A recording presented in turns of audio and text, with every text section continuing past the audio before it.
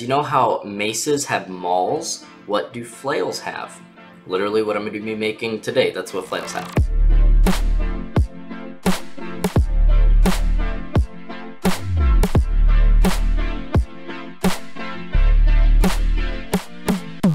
So I forgot to film the intro back at the garage, but I figure now's the perfect time to let you guys know that I got myself a crispy new 4K webcam. The setup right now isn't really ideal. The monitor right here is way too wobbly. I can literally just go and it goes crazy. But yeah, I think the webcam opens up a lot of cool new possibilities. I don't really know what I would use it for yet. I'm not sure a Twitch stream would be interesting at all in my case. But if you guys have any ideas of stuff that I could do with the webcam, you know, let me know in the comment section. Let me know what you guys think, and I hope you enjoy the video. So here's our building supplies so far. We got this big thick boy chain, which I'm pretty sure is Dick Cheney's rap name from back in the day. We got that young $6 shovel from Home Depot? Yeah, remember, Home Depot or Menards. We got some angle steel. I think this is 1¼ inch by 1/8 inch. We got a couple of these quick links, and then we have a screw eye. Now, a chain this thick for something like this from a structural standpoint is completely ridiculous. You don't need anything even remotely this thick. But I got this super heavy duty hardware just so that it's a lot heavier, and I think it'll hit harder. If you wanted to just have a big flail head and then use a chain like this, like I used on the baseball bat, that'd be totally fine.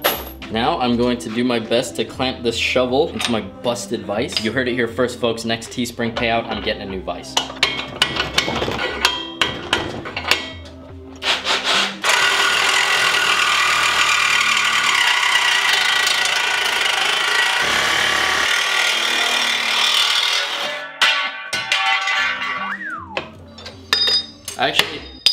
I actually had no idea if that was gonna work. Very glad it did though. That Sawzall's no joke. Mark the middle-ish and drill it out with a bit that is the minor diameter of this lag bolt. Someone taught me that one in the last video. That pretty much means this drill bit is the diameter that this would be if there were no threads on it. Ah, I forgot the best part.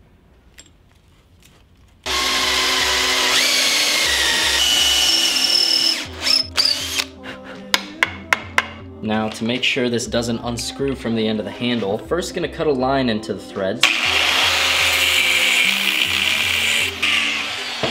And to screw the bolt in, I'm using this epoxy as a lubricant.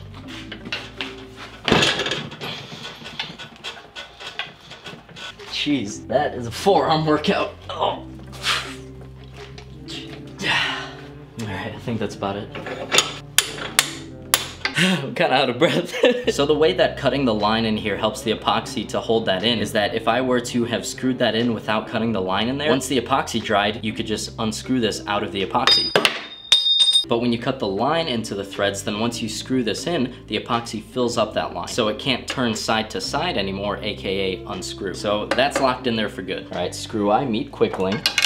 Do a little flippy, quick link, meet thick chainy. Done, beautiful. Perfect weapon. Nah, I'm just kidding. The one major rule about flails that I'm sure everybody knows at this point, but I still gotta say, you don't make the chain long enough that it can swing down and hit your hand while you're using the weapon. Even if you think you're really careful, it's gonna happen eventually. So this here feels pretty comfortable to me. So the chain and the head should be about 16 inches. I'm literally using 1, 2, 3. I'm using 6 links of chain. I paid like 30 bucks for this thing. Nah, whatever. There's no way I'm not using this chain in a whole bunch of builds now. All right, 1, 2, 3, 4, 5, 6. Cut this one.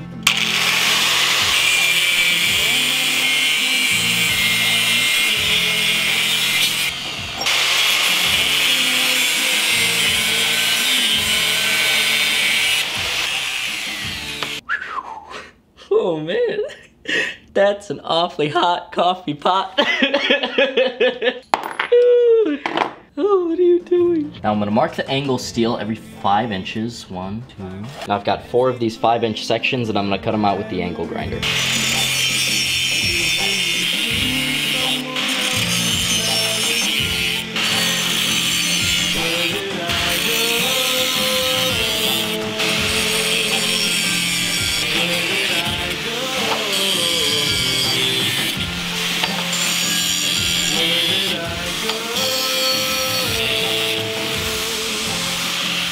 Take a couple sections, put them together. Make sure you're working on a flat surface so that the bottoms are even.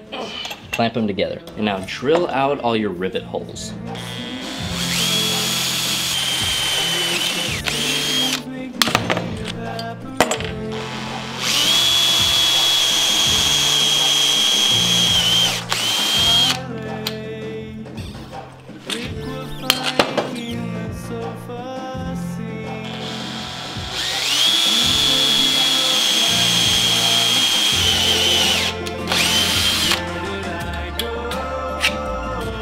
Here's a little trick. This part of the rivet right here prevents the riveter from going all the way down. So you put a nut and it gives you a platform to pop the rivet.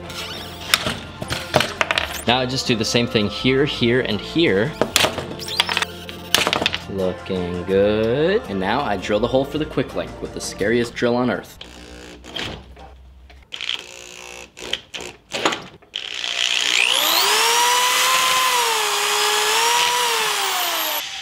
I don't know if this is gonna work. I'm scratching the heck out of this thing. I think I gotta fire up the drill press. Okay, it's all set up. Everything's as tight as possible. Now right now, the slowness is key. Because the angle steel is shaped like this, the drill is actually starting on the outside edges and then coming to the point, as opposed to regular drilling where you start on the point and it moves its way outwards. It's not meant to be cutting like this, so I have to be extra, extra gentle with it. And also tons of safety equipment. Let's do this.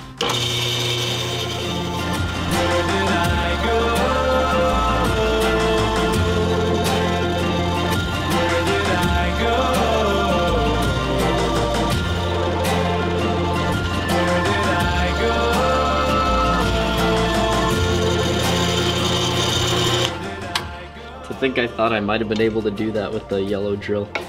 Hecky no.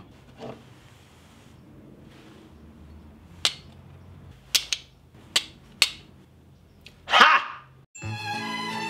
Well, good thing I had this carabiner handy at the hardware store. Perfect fit. All right, now I'm gonna use a flap disc and I'm gonna even out all these edges, probably these edges on the side too. And in some way, I think I'm also going to add some extra shape to it. Make it look more like a mace head. In these photographs,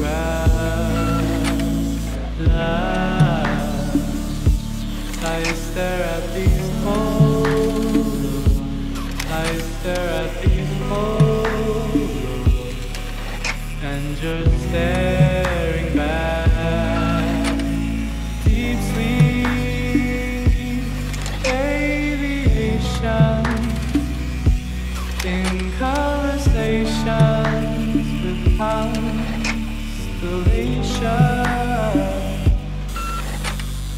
midnight trepidation,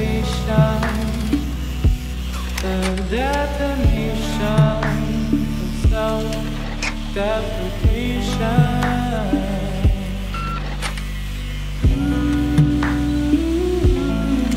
I don't need you anymore.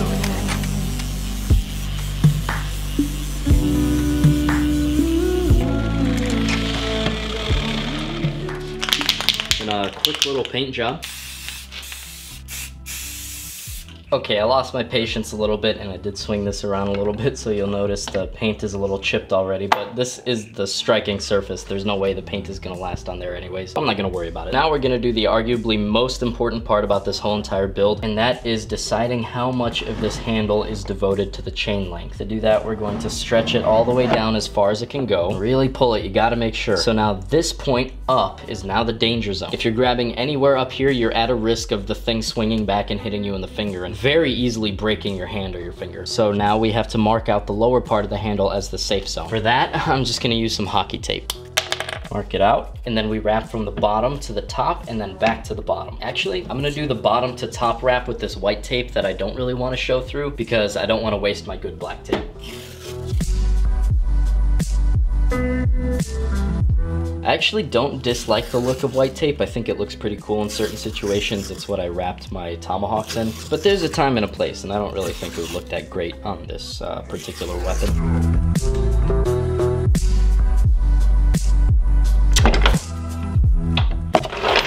All right, that looks good to me, but thinking about it now, if I were wearing gloves or something, I wouldn't really be able to tell when the friction tape ends, or it wouldn't be as easy. So I think I'm gonna wrap a little bit of paracord around here and then wrap it with the hockey tape, just so that there's like a lump that I could feel if I was wearing gloves. I don't think this really matters how we do it. It's just gonna get covered up.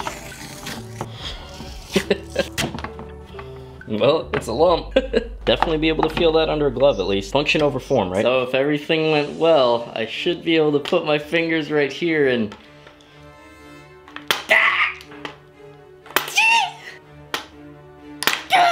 It works! And I'm thinking the weapon build is gonna be pretty snappy, so I might as well throw the weapon test into this one too. Hope you guys enjoy it.